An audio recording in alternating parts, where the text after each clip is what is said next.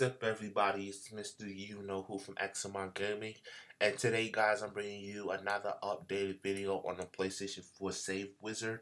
So, some of you may or may not know, about 2 weeks ago, Sony dropped the 5.00 firmware, and they also did another update sometime this week to 5.01 firmware, which caused the Save Wizard not to be compatible with both of the firmware updates. But as of today or Saturday, pretty much everything is back to normal and everything is working correctly from what I know. Now, I like to say that I haven't did an update on my PlayStation 4. I'm still stuck on 4.474, and my save wizard hasn't been updated yet because I had midterms, so I was busy in the week when all of this was happening.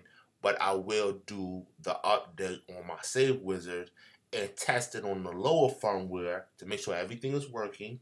Then I will update to 5.01 and then also make sure everything is working. But I just want to share with you guys what's taking place and what changed and what new features were added on the Save Wizard client, so you guys are aware of what's going on.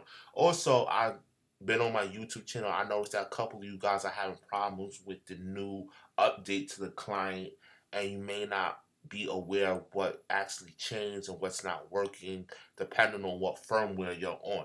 So let's actually go over to the Save Wizard post on Facebook and see what actually changed. So for the resign feature on 5.01 and below, everything should be working correctly. As we all know, it wasn't working, and they said sometime within a week they would fix the resign feature on 5.00 and 5.01 and below, and everything seems to be working. Like I said, I didn't test mine because I haven't updated, but I'm going to update this week and I'll test it out. And basically, you could take another person's saved as the same region as yours and reassign it to your profile, and then you can use that save, and everything should be working. Also, they added a language support, which I'm assuming on the client you can go and change it to different languages that you want to have it on, and you can actually use the client. So it's not stuck on English. You can change it to probably Chinese, French, whatever, and you can still use the client. The biggest change that I like is advanced mode. Now, on advanced mode, you can now import and export game save files. What that means for everybody is that if you can export a game file and you have a save editor that either you downloaded from someone or you created, you can alter that file and then import it back into Save Wizard, and I'm assuming reassign it to your profile with the changes made from the save editor that's not affiliated with Save Wizard, and everything should work.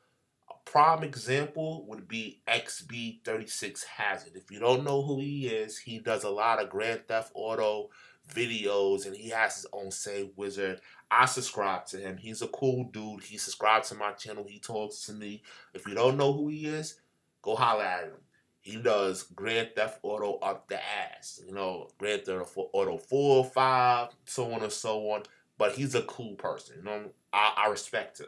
So, prime example, he makes a save editor, right? And you can't use it in conjunction with Save Wizard because it's not affiliated. Now you can. So what that means is that I can take Grand Theft Auto save, export out the files, import it into XB36 Hazard save editor, edit the files, export it out, import it back into Save Wizard, and then reassign it, and I should be good to go with the changes. Even if Save Wizard don't have the same cheats as XB36 Hazard save editor, I should be good. This is a good thing because this gives people the incentive to create their own save editor, right? And then you can export the files out of Save Wizard and then use it in their save editor and bring it back in, reassign it, and you good. So this is a plus. But Save Wizard saying that it's still buggy. During the weeks, this should fix all the problems, and it should be good. It's like also a solution to the region of Explorer, where you take another person's save and want to change it to another region. Now, I'm gonna test this feature out because there's a couple of things that I like about it. If I could take a Euro save and import those files inside of Save Wizard to my US profile, right, and reassign it and everything works, that means that I can probably use Exploder, right? Because predominantly Exploder saves are from Euro. Sorry guys, I'm just waking up in the morning. From Euro, and then take that save, get the files, import it into Save Wizard, and then change it to my US and reassign it, and everything should be working. But it's not 100% guaranteed.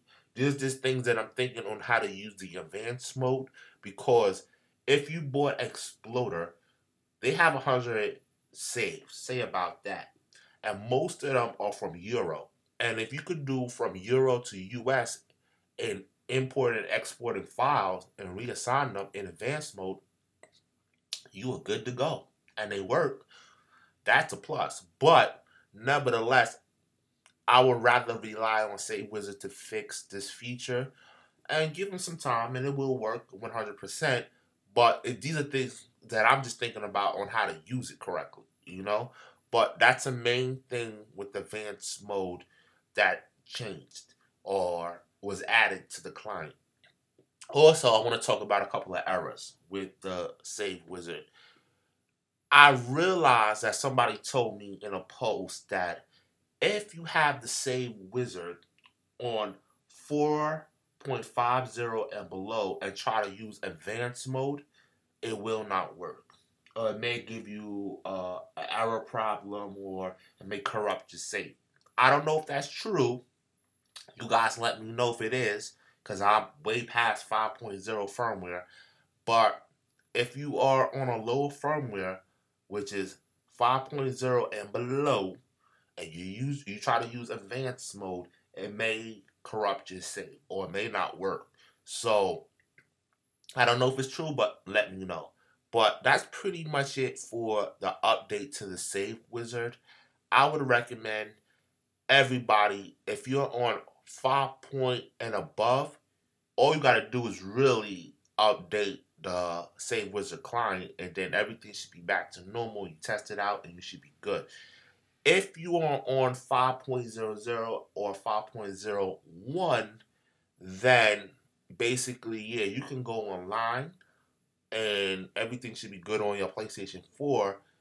Just let us know if everything is actually working correctly. Because again, I don't want to really update to 5.0 or 5.01 and then shit go downhill, because shit changed on the PlayStation 4. So I don't want to really fuck with that. But I'm probably going to update the client because I have to use it.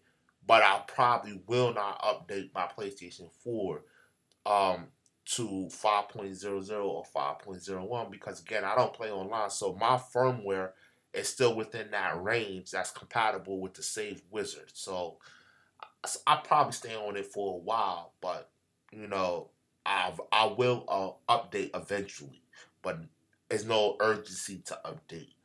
But that's pretty much it, everybody, when it comes to the Save Wizard update and what's going on. I will be dropping a couple of videos this week or between today and tomorrow so that you guys can watch. Like I said before, I'm back to my normal schedule. No more midterms. I'm here. I'm watching my YouTube channel. So if you need anything, hit me up on my YouTube channel. As always, it's MrUknowwho from XMR Gaming. Check out my gaming channel. And as always, peace.